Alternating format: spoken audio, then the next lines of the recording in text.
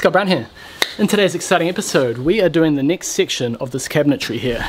The part that goes over there. It won't be this washing machine here, but we are putting a washer and a dryer there. And let's have a look at the plan. So these units are going to be built differently from the last ones that I did. And that's mainly because I built them wrong. The top one especially. The bottom one's going to be built different because it needs to hold a lot of weight. So if you look from here, so imagine this is the unit here, definitely not to scale. So we're going to have those upper cabinets up here, just like the other ones. But then down here we're going to have the washer dryer. So the washer dryer is going to be below those two upper cabinets and sitting on top of the lower cabinet. This is going to be the structure that holds the washer dryer, because this is going to be one long drawer that pulls out and creates kind of like a shelf at the bottom of the washer dryer that you can put a basket on when you're loading the washer or the dryer. And then below that, because we've got all this space with no middle partition, we'll have another big drawer here. So let's start off with the bottom unit, and for that I've got some wall framing.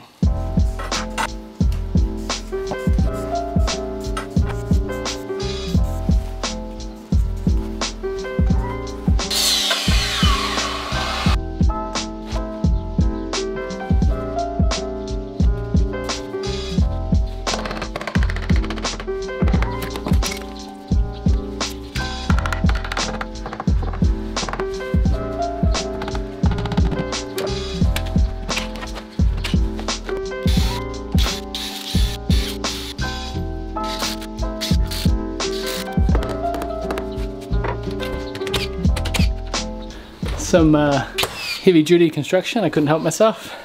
All this cabinet making, you know. I've used H1.2 because of the weight of the washer and dryer. Both of them are going on this one platform. And because of the drawer that's going under here, I've got no middle partitions.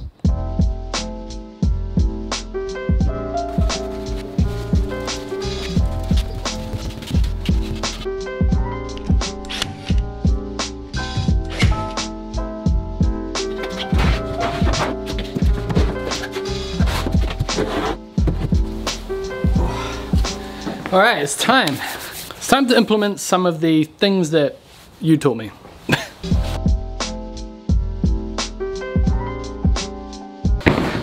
So now above that cabinet that I've pretty much built, I'm going to put another cabinet like those wall cabinets. Right there. And it gives me a chance to build it correctly.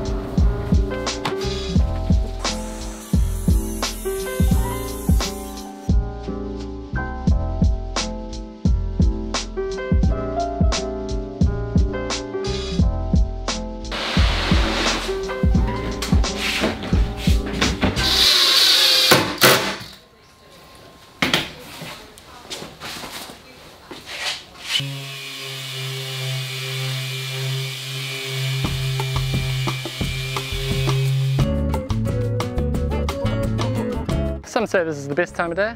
Smoker time.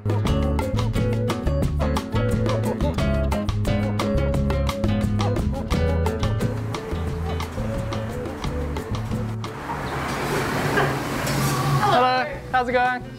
Do you mind if I film? Nah, go for it. Alright, that's great, thank you. Keep me famous, I'm all for it.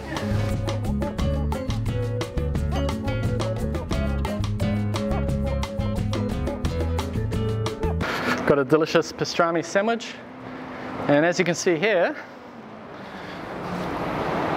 Barber's is still closed because we're still in level 3. That's a big part of why I'm working by myself.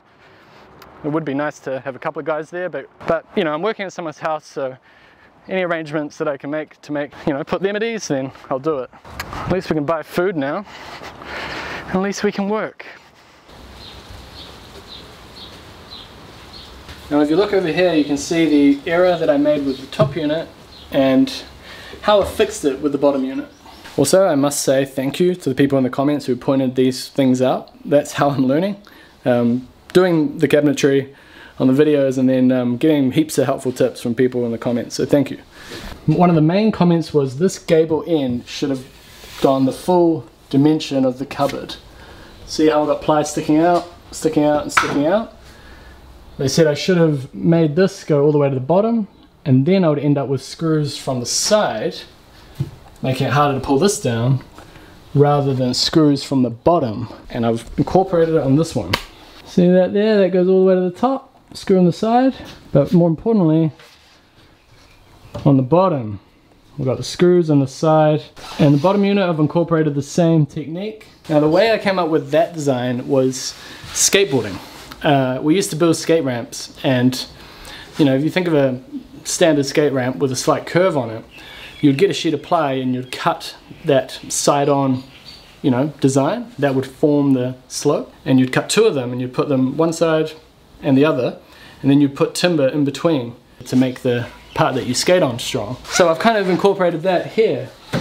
The sides form the shape and it screws into these pieces of wood that take the weight. I've been jumping up and down on it. It seems pretty strong. I'm pretty confident.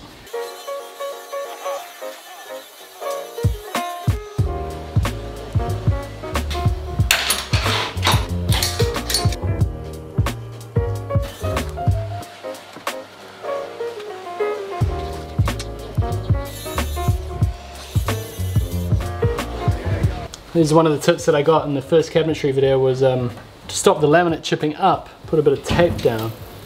Oh yeah, look at that. And then you get a nice clean result like that. Beautiful.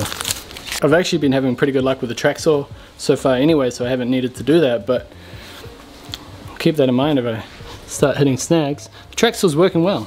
I'm going to do what I did at the bottom of the bottom unit, where ply meets the ground. Especially on concrete, you want to seal the plywood, otherwise it can soak moisture up like a wick.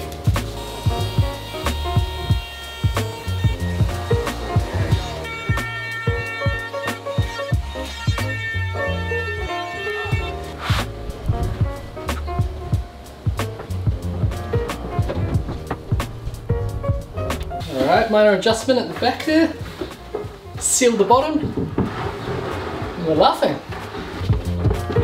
Oh, it's so heavy.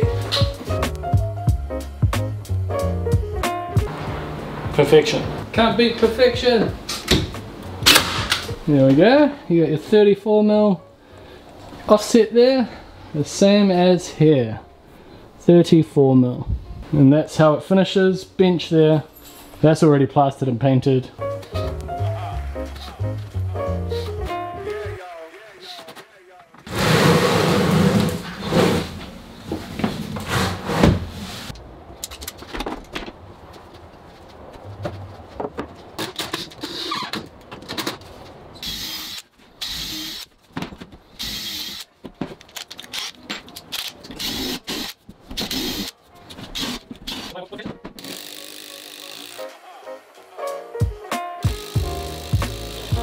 So I've had a lot of comments about how to put the upper cabinets up, and I've taken all of it on board, so I thought I'd try and explain what I'm doing here. I'm kind of trying to do what's best for this situation. So obviously I've done the gable ends on the cabinets to make it a bit stronger, but on the back here I'm having a space between the cabinet and the wall. And that is purely because there's a dryer and washer going underneath, and in the future, if a dryer goes under there and it needs ducting, then it's got this channel here. You know, you can cut a hole in the ceiling and take it out through the roof. This dryer doesn't need that, but just in case. So because of that, I can't screw the back into the wall. So I've put these spacers there and they're screwed into the wall. And then I'll screw into these side panels and it should be pretty strong. Wish me luck.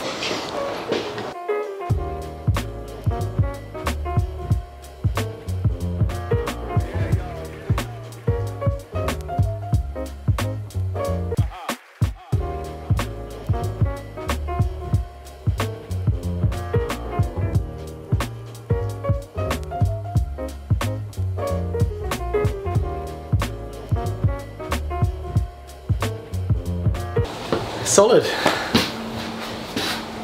Let's put the bottom in, shall we?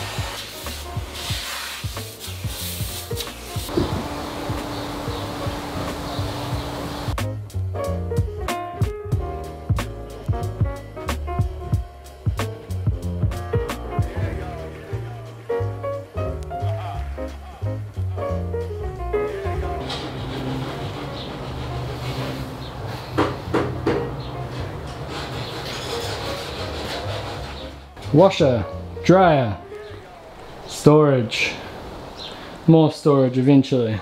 I try to be all fancy and get the plasterer slash painter to just do the parts that we were going to see. And I forgot that this is lower than this. So all of this part here is unplastered. Which means I can screw into it to hold that down while the silicone sets. Every cloud, right? And here's another mistake I made. I screwed the panel from this side and I, again, forgot that these heights are different. So now you can see the screw, but hey, both things will be covered by the washer and the dryer. Oh, it's starting to look like something now, isn't it?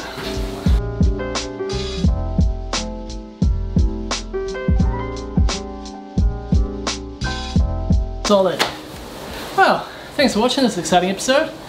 And if you want to see me carry on attempting to be a cabinet maker, stay tuned for the next one. Make sure you're subscribed, all that stuff. And if you want super sweet merchandise like this, check out the link in the description below. Smoko time, my van t-shirt, all that stuff. Candy hanger door, all in the link below. Thanks for watching. See you in the next one.